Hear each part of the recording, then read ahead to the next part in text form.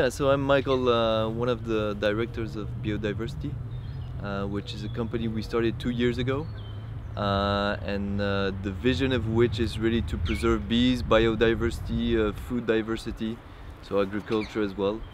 So it's a broad project. Well, basically, this is, for example, a project we have.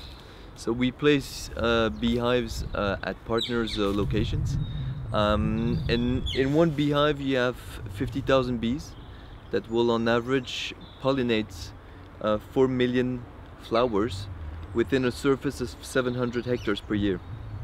So they have a huge impact on the environment by pollinating. They enable, flowers to reproduce themselves. So they generate or preserve biodiversity, which is one thing.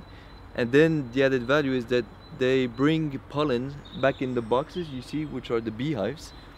And so they bring tons and millions of samples that after that we can analyze, and we can see what kind of pesticides you have in the environment, what kind of pollution, what kind of biodiversity or not. If there's a lack of biodiversity, we can really identify it. So we can identify whatever problem is in the environment and then propose some really specific measures, targeted measures to improve the environment.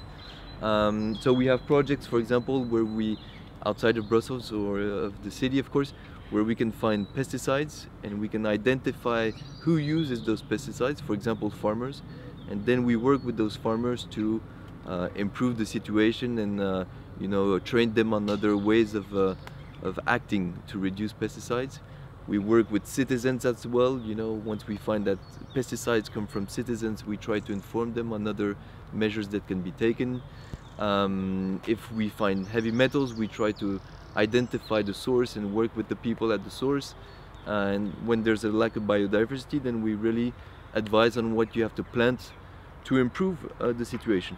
So it's quite broad, and we try to collaborate with all the stakeholders, farmers, citizens, companies, cities, etc. Okay. So, for example, we're now at right in the center of a company. Yeah. So, what is the involvement of this company? Of this company? Yeah. So we're in Brussels here, in a nice environment in Brussels, and the company wanted first to place those beehives to have an impact on the environment and on biodiversity. Then to inform people in-house and the stakeholders they have, so employees, for example, but also clients or suppliers. And so we distribute honey pots or seeds that really raise awareness on the issue and on the measures you can take. For example, the seeds here explain what you can do in your garden to improve the situation. That's one thing. So they really want to inform people, inform the neighborhood, inform the employees and so on.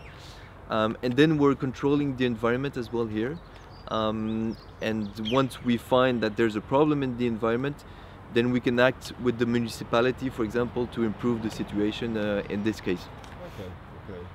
And if you're talking about sustainability, do you have what is your definition on sustainability? Well, for me, there's two important. You have many definitions, I think. For me, there are two important aspects. It's first, you have to have a social impact, so positive social impact. Whatever it is, but it has to be a positive social impact. That's first. And second, your project has to be financially sustainable. And so we try to really link both, meaning that the more projects we do, the more financial support we have, but the more impact and social impact on the environment, but on people as well, we'll have. So it's, I think it's being able to link both, so social impact and financial sustainability.